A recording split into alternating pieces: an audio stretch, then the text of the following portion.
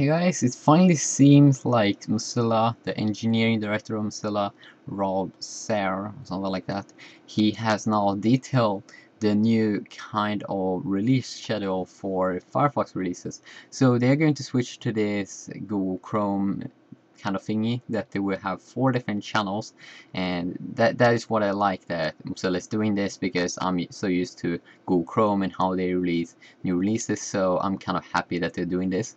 So the first one, the first channel on this Mozilla release schedule is the nightly channel, and that is the extremely like the beta. No, not even the beta.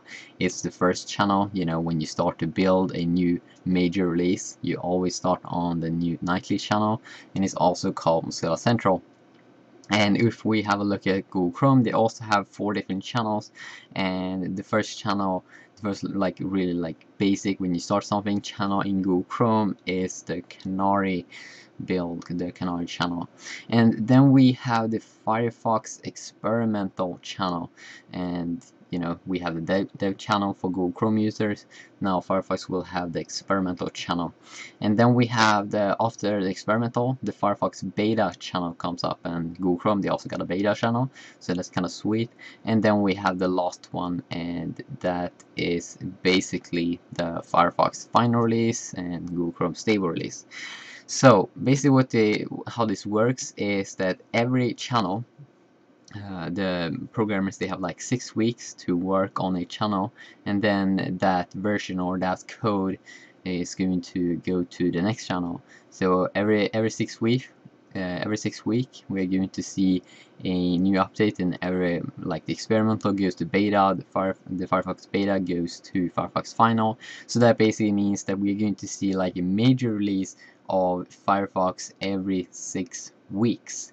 So that is kind of sweet, because we have been seeing like major releases before, then Firefox have been releasing it every 12 to 18 months.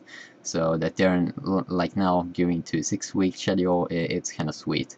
I think really that they want to like catch up with Google Chrome and the Internet Explorer 9, that they are all on like 10 and 11, and Firefox is on 4, 5, 6, you know. So I think they just want to catch up, because it, you know, sounds better. And I love this release schedule. So we are probably going to see Firefox 4, the final release, come out next week. So that basically means that we are probably going to see Firefox 5 in just a couple of months, maybe already in June if they work hard and if they keep up with this release schedule. So that is going to be kind of sweet. So good job there, Mozilla. See you.